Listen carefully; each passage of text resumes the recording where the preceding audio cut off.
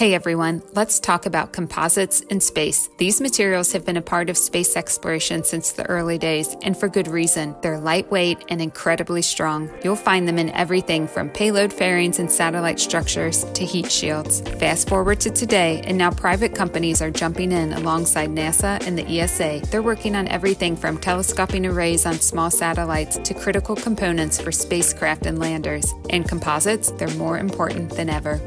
We're seeing them used in launch systems, landing gear, load-bearing structures, propulsion, thermal protection, you name it. We're going to dig even deeper into this with more than a half dozen expert guest presenters at our upcoming CW Tech Days event. So if you're an engineer or a decision maker at a company that's involved in or interested in learning more about creating composite structures for components that will operate in a space environment, this is for you.